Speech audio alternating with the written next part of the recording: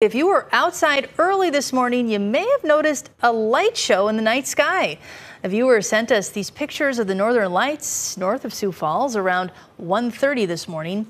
Pink, purple, and green were the colors in the sky this morning. Wow, that's fantastic. Yeah, the northern lights are caused by explosions of plasma and magnetic material from the sun hitting Earth's magnetic field.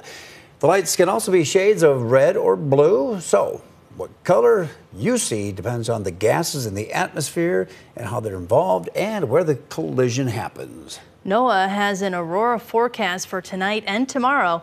The lights are predicted to reach into Canada. So they're going to be out.